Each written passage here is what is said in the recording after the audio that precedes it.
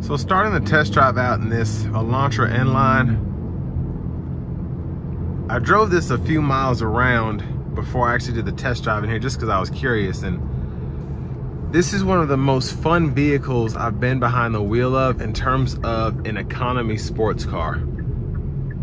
So I mean, cars that are like your Civic SIs, or taking it back a little bit, the Cobalt SSs, cars that were just meant to get you good fuel economies and commute, and then they make kind of sport tuned versions of them.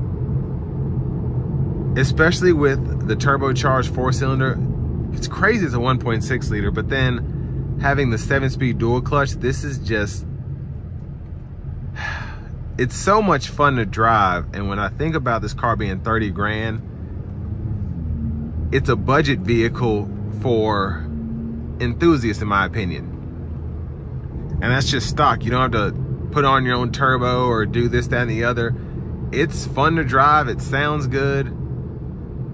All of that, just fresh out the gate. And of course, you can tune it any way you want to, but if you don't want to tune it and keep it stock and keep your warranty and all that, this is still a fun car to drive, again, without doing anything to it. And the dual clutch is just so much fun to drive in manual mode, especially with these paddle shifters. It just feels right.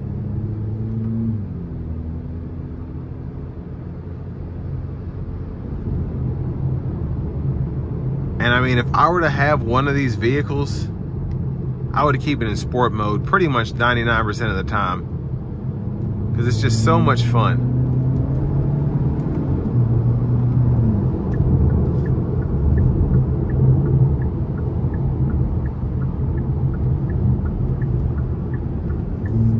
It's just so agile, so quick on its feet. We have nobody behind us, so we're gonna give ourselves a little bit of space here. And we're gonna give it a pull.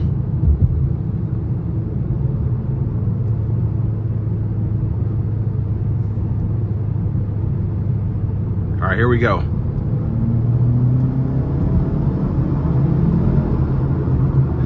It's just so fast. And again, it's a 1.6 liter 4-cylinder. It's just crazy. So we're gonna put it into,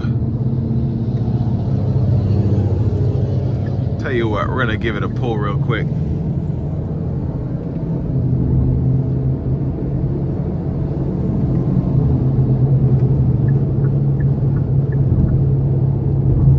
And then you have your lane centering there.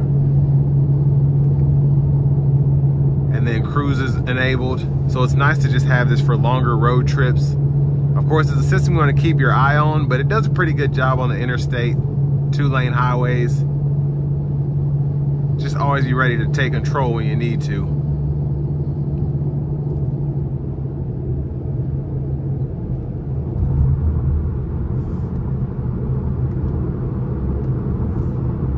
But all in all, the ride quality itself, of course, it's a sport tuned suspension, so it's stiff, but not necessarily uncomfortable, and it definitely helps having this driver's seat with the 2-way power lumbar support, so you can get exactly where you want to be. So again, when I think about competitors for this car, I think about the Civic SI. In terms of what's out now, probably BMW 2 Series, something like that. And then Toyota has the Corolla. It wouldn't necessarily be that GR, but a step below that, just in terms of a quick car that isn't necessarily a top of the line quick car, if that makes sense. But I mean, the Asian market pretty much has that on lockdown. Just South Korea, Japan. It's just hard to find a good competitor that's in this market that's inexpensive, yet still fun to drive, still fast, and still gets incredible fuel economy. And this pretty much checks all of those and then some. I will say I'm looking forward to Nissan bringing back the the Sentra Spec V, that would be a good competitor for this.